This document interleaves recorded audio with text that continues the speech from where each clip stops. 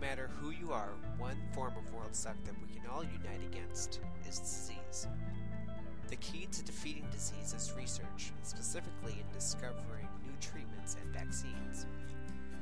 Biological systems are extremely complex, and while we have developed models and simulations that can predict the effectiveness of different treatments, they can take years for a computer to complete.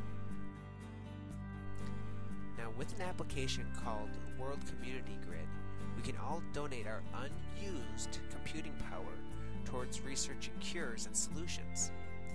The World Community Grid is a program that you can install on your computer to help process the research data. It works like this. The problem is first broken up into pieces. Then the pieces are sent to all the volunteers through the internet. Each computer computes the answer to its piece of the problem, and then sends that answer back to the grid.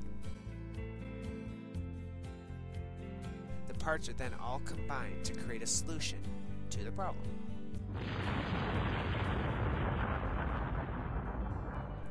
Now, when used together, all of these average computers create a supercomputer, and with enough volunteers, a program that takes years to solve on one machine could be solved in days or even less.